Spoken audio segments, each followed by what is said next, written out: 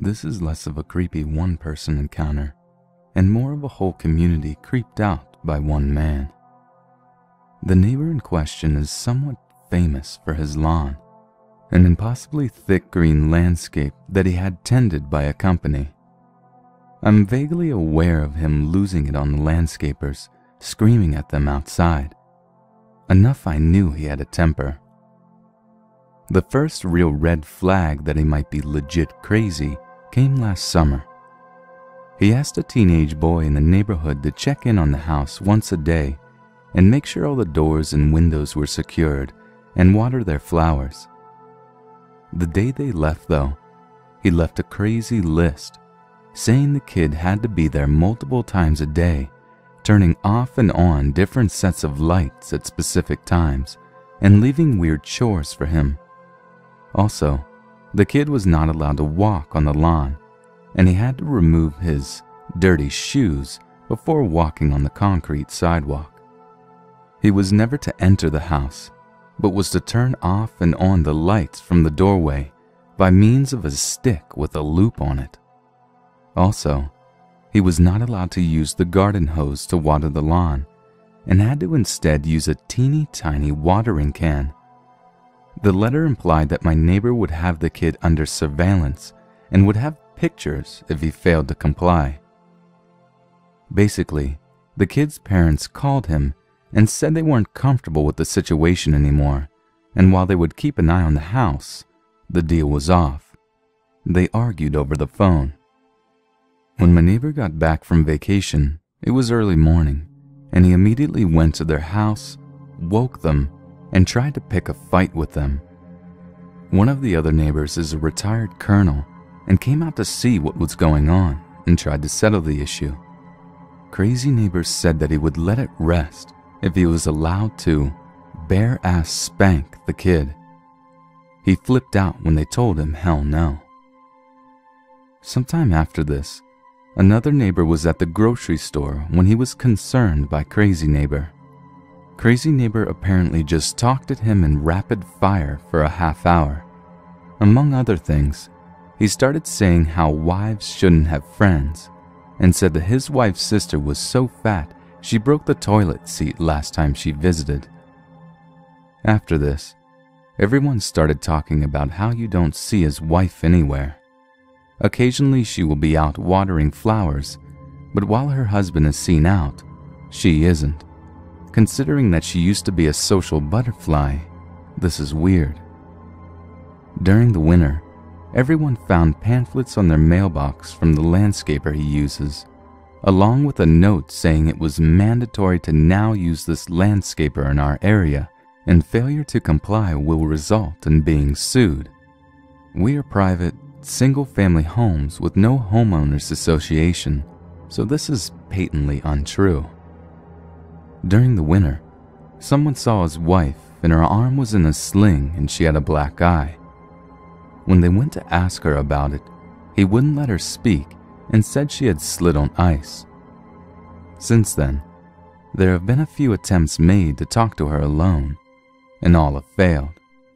They've gone so far as to get their church involved and to call a welfare check by the cops when he was out of the house. But if she is being abused, she has been refusing help. Snow was bad this year, and he blew a fit about the snowplows piling snow on his property. So he scattered screws on the roadway outside before they came one morning. Then someone in the neighborhood got a puppy. It's quiet and has a fenced-in backyard. Its owners wake up in the middle of the night to the doorbell ringing. When they come out, Crazy Neighbor is standing on the road at the edge of the property. He tells them that the first time the dog gets out, they won't have a dog anymore, and he pulls out a gun and waves it around before pointing it towards the backyard and saying, "Bang." Obviously, they go back inside and call the cops. When confronted, Crazy Neighbor claims he was out for a walk, thought they were awake and stopped by. He says he didn't get the gun out, but it had been on his belt, and that he didn't mean his statement as a threat. He ended up getting some sort of citation from the police. Come spring, he has taken to sitting outside and writing something every time someone walks or drives by. We don't know what, but I have taken to driving differently home to avoid going by him. Most recently, someone put up a swing set in their backyard. They came back from work to find tire tracks through the backyard and the swing set run over and crushed. No one saw anything, but his massive truck happens to have the same kind of tires as the tread arcs left behind. The retired colonel has taken to compiling statements from everyone and keeping records, because we think this is going to end badly. I recently moved into a new apartment. It's a fairly old building, but the rent is cheap, and it's got its own gym, so me and my roommates were easily sold on the place. We live in the corner apartment, so we only have 2 neighbors. One is a fairly old man, his partner, and their dog. They're pretty nice. The other neighbor, I only met a week ago. I originally heard about her from her boyfriend. One morning, a Monday, as I head out to the elevator to go to work, I'm asked to hold it by a guy running down the hall. I let him on, and we start the ride down. He asks if I'm new and if I like the place so far. I say yes, and give small answers. Still half asleep, clutching my coffee thermos. The guy laughs and says, "You look just like my girlfriend, Amy. She's barely coherent until she gets her first cup of coffee." I laugh weakly, my still sleepy brain a little annoyed. Yeah, I'm not a morning person.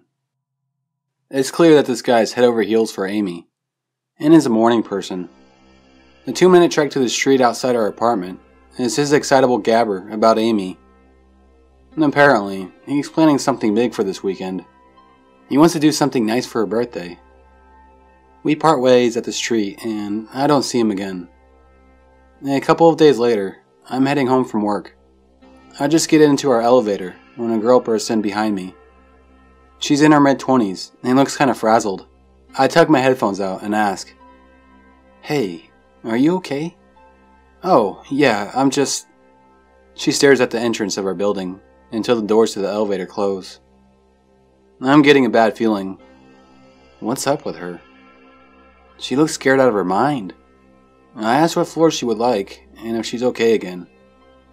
And the girl shakily replies floor 7, my floor, and that she is fine. We get out together, and I realize that she is in fact my other neighbor. Trying to seem friendly, since she has clearly had some sort of horrible day, I say, "Oh, I'm sorry I didn't introduce myself sooner. My name is Alice. I live right next door." She shakes my hand, having calmed down some now. "I'm Amy." I smile.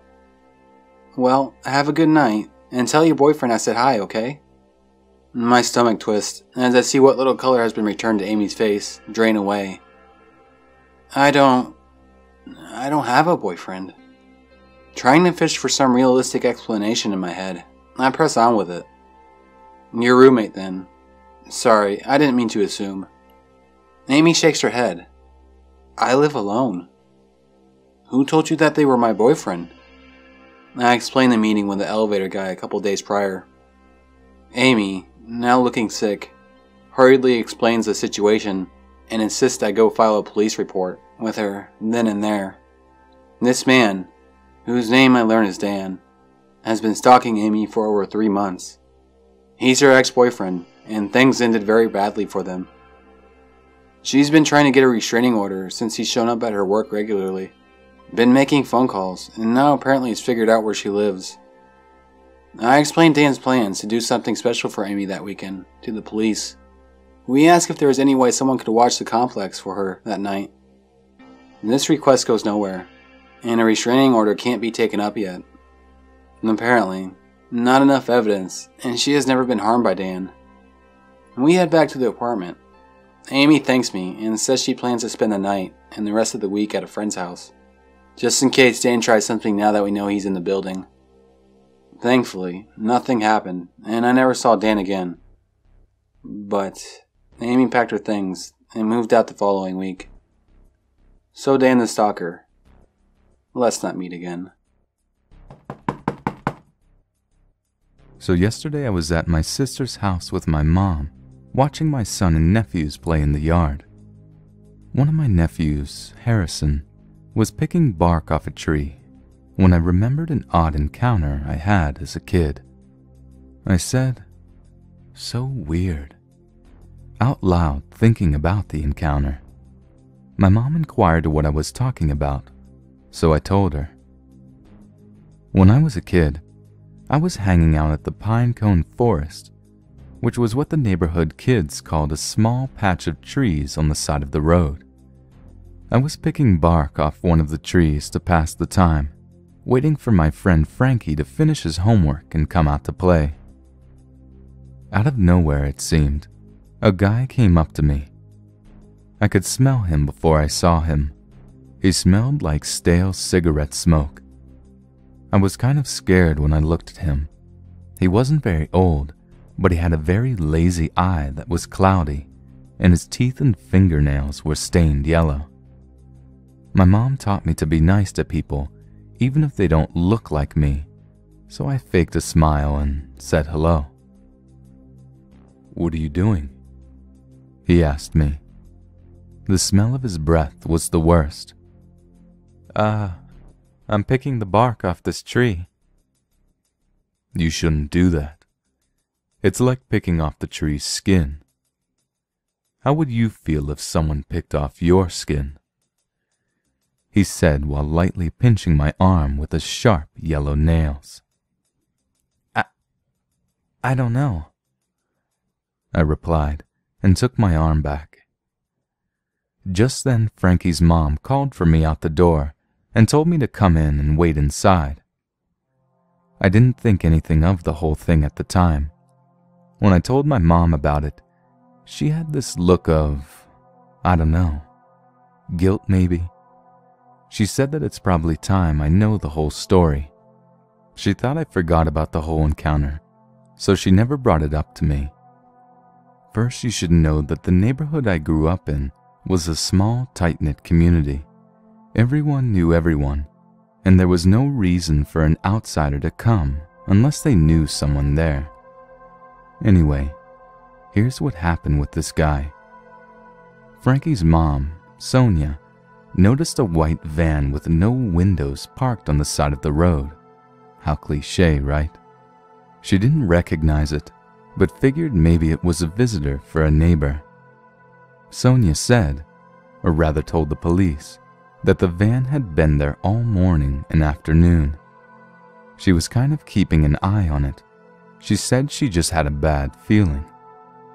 Her house had a huge window in the front facing the pinecone forest, and the van was parked next to it. She saw me waiting for Frankie and kept a constant eye on the van while holding the phone just in case. She saw the man exit the back of the van and walk up to me. As soon as she saw him grab my arm and pinch me, she called the cops. That was when she called me into her house. The cops stopped the guy just outside of my neighborhood. In the back of his van were binoculars, a Polaroid camera, and pictures of me taped all over the walls and ceiling. Me at school, at my grandparents' house, at the bank with my mom. Just me everywhere I went. But that's not all. He had a key to a storage unit on him. Inside the unit they found a cabinet full of knives. A lot of knives. Paring knives, a butcher cleaver, a thin flay knife, a melon baller, and just various knives of all shapes and sizes. There was also a few anatomy books, obstetrical equipment, duct tape, and 10 empty 5-gallon buckets. In the middle of the unit was an old bed that was used to restrain mental patients, so it had wrist and ankle straps, and the entire inside of the unit was covered in plastic wrap. My mom said he was in a high-security mental institution for the criminally insane, last she heard. So it's pretty clear, he had plans for me. So this is my first post here. I hope this is a good fit. I lurked and read a lot of creepy encounters here. So often people will mention how they give off a creeper vibe. It would be nice if they all did, because this guy didn't. So for background, this guy, we'll call him Pete, is the brother of one of my neighbors. I'm 34, he's around my age, and my daughter is 8 and plays with the neighbor's kids sometimes. Neighbors are relatively normal people. Yeah, they party a bit, but so do I. Pete seemed as normal as anyone. He didn't have the creeper vibe at all. No sweatpants and tank top with random stains. He didn't drive a creepy van, never made any inappropriate comments. In fact, he kept a neat goatee and was quite well dressed. The few times I've met him, we drank and smoked together, and he just seemed like an all-around decent guy. And then one day, the cops are there. They take Pete away in cuffs, and he doesn't live there. But I guess they had a warrant and knew him to visit there, so that's where they got him. Now I figured it was probably no big deal. Maybe a drug charge, or outstanding warrants for some petty stuff. Now I don't ask, because it hardly seems polite to say, "Hey, what did your brother get arrested for?" But it's public record, and I know his name, so of course I checked.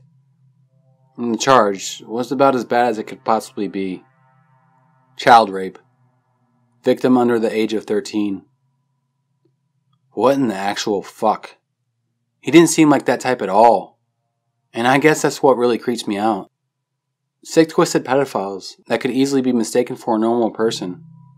As the father of a young girl, that scares me more than anything else. The creeper vibe just wasn't there. Anyway, he was convicted and will die in prison. So, seemingly normal super creep kitty diddler, let's never meet again. We won't, and more importantly, no other child will ever meet you again either. My husband and I live in an apartment complex in a kind of crappy neighborhood. Low-income homes, what have you. There are always lots of break-ins, and it's right next to kind of the downtown area of my city. It was mid-April of last year, and I was about 7 months pregnant, and my husband and I would often go out on our balcony late at night, really just the outdoor catwalks of the apartments, which connected to the outdoor stairwells and hallways.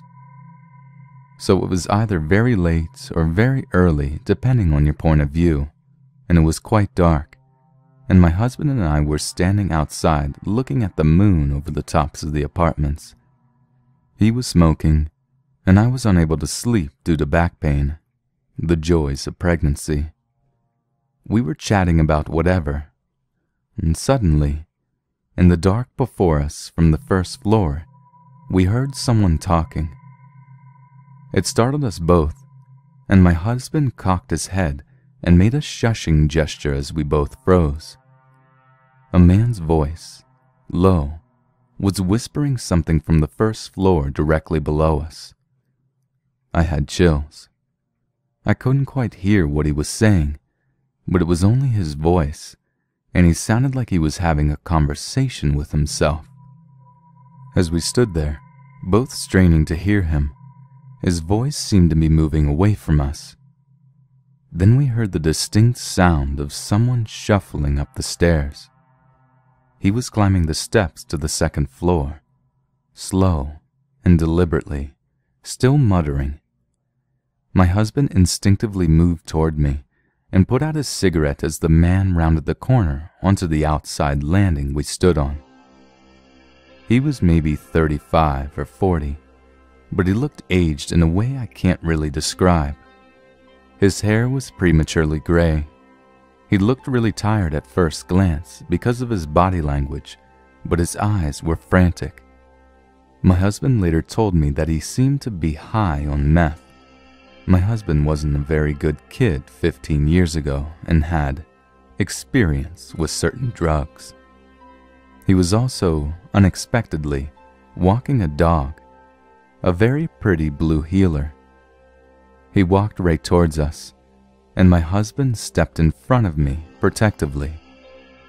The dog stopped suddenly, and so did the man, As if he had somehow just noticed us, he visibly jumped, then laughed. Hello? Oh gosh, I didn't even see you there. Pardon me, just walking my little girl. He had the very definition of crazy eyes. They jumped all over the place, and when they landed on me, they jumped immediately to my big belly in an almost angry way. Oh, pregnant. What? I said, sounding like a jerk even to myself. You're pregnant, yeah? My wife, well, ex-wife, she used to be a doula. Used to do those things. Used to help out ladies and deliver them, yeah. Babies are great. I have 2 babies. Well, my wife has them. Well, ex-wife, I guess, yeah. It's hard to really convey how he was talking. He sounded really excited, but also weirdly desperate. You could tell maybe he wanted someone to talk to. Now I should mention that I'm a filthy bleeding heart, and my husband is a take no shit, look out for number 1 kind of guy. He cuts the guy off mid-ramble and says, "We were just going inside, man. You have a good night." Sure, I'm sorry. I'm Mike, by the way. I'm Mike. Mike. He sticks his hand out, and I shake it. His hands are soaking wet. I almost immediately yank my hand back, and he doesn't even notice. He's taking the dog leash and twisting it weirdly. Every muscle inside of my body is screaming for me to get away from this man. Instead, I tell him my name. At this point, my husband grabs my arm and yanks me towards our apartment, past Mike and the pretty dog. I waddle to the door, and as I open it, look back. Mike is watching me very intently. Once we get inside, we lock the door and talk about him. My husband is insisting he was on meth. He also mentions that it's weird that he's walking his dog upstairs at 3 a.m. when we knew he didn't live in our building. I wrote the guy off as a creepy drug addict, brought our shotgun into the bedroom, and fell asleep. 3 nights later, we are outside again. The building across the street from us is another apartment building, and moments after we walk outside, Mike comes out, staring right at us, walking his dog. He is smiling weird. He's headed for the stairs. We wave and go inside and lock the door again. 2 days after that, I'm getting out of my car at around 4 p.m. and he appears, pretty much at my trunk. 1 second I was grabbing my stuff to get up, and the next second he was standing there. There was no dog this time. He engages me in this weird conversation about how he knows my little girl is gonna be beautiful, just like me, and how lucky I am, how I should never ever get divorced because it ruins people's lives. I can tell he is extremely depressed. He says his daughter and wife left him only a few months ago. My husband yells for me from the balcony, and I make a lame excuse and leave Mike to his weird, jittery self. Husband interrogated me on what I said and warned me to just stay away from him. That night, there's a knock at my door. I check my phone, and it's 3:30 a.m. I have a lot of stupid neighbors that like to get wasted, so I decide to wait and see if they knock again. They do, this time more urgently. Feeling hot, fat, pregnant, and tired, I poke my husband with my foot and tell him someone is at the door. He continues snoring loudly. I resigned myself to getting out of bed. I threw on a robe and trotted out to the front door. Just before I unlock it, I froze. Something told me to check my peephole. An unexplained feeling of dread washed over me. Slowly, I peeked through. At first, I didn't even know what I was looking at. I squinted and tried to focus my vision. Something didn't look right. It didn't look like the hallway. I rubbed my eyes and looked again. The realization that I was staring directly into Mike's eye hit me, and I swear it felt like liquid ice in my veins. My stomach was in my feet, my breath caught, my hands immediately started pouring sweat. I jumped back from the door and started stumbling backwards. I backed into a wall and hit my head. I tried to catch my breath. Mike knocked again and called my name, softly, like he didn't want to wake anyone, like he knew I was there. He probably did. Looking into the opposite side of a people will show no clear images, but will show shadows. I turned around and ran into my bedroom, shut the door, and shook my husband awake. He sat bolt upright and grabbed his shotgun, told me to stay in bed. I heard him tell Mike to leave or he was going to call the police, and then silence. Within a minute, my husband came back into the room and said he was gone, that if I heard anything else to wake him up. I agreed and didn't sleep anymore that night. Several weeks passed before we heard from him. In fact, we'd all but forgotten about him until our car got broken into. The cops showed up to collect evidence, and we told them about Mike, about his creepy behavior, and how we suspected him of doing it. They seemed confused until we mentioned his dog, and then the officer paled. He asked for a full description of what Mike had done. He wanted a statement. Mike got picked up 2 nights after the People incident for aggravated sexual assault on a pregnant woman in her own home, 2 buildings down from us. He had extremely bad PTSD from his time in the Corps, and was also a meth abuser, just as the husband had predicted. So, I'm so glad that I checked that stupid People.